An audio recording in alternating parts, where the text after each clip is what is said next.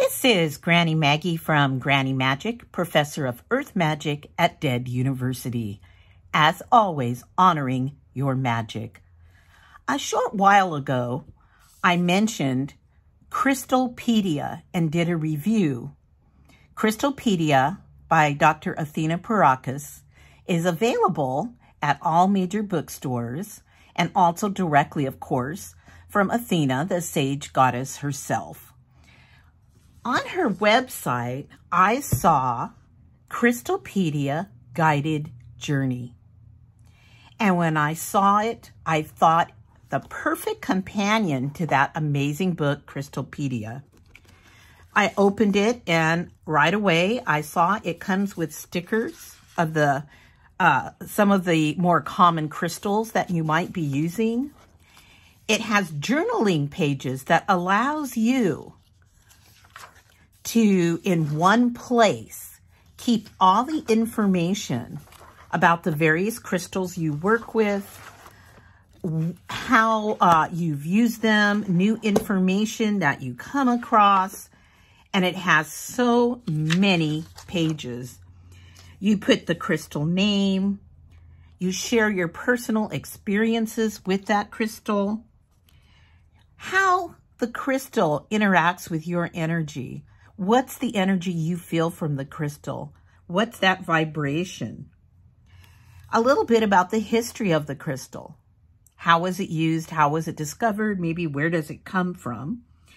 And then any specific rituals or practices you'd like to develop to enhance your connection with the crystal.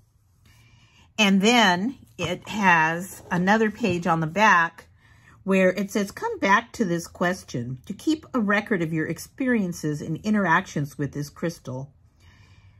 Are there any insights or changes you've observed over time? And here's the insights and here's the changes.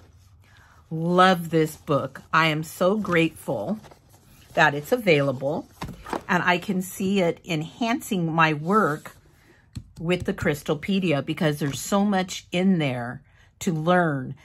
New crystals I've never even heard of, never mind worked with.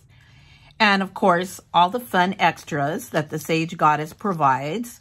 My crystal, a sample of blessing oil,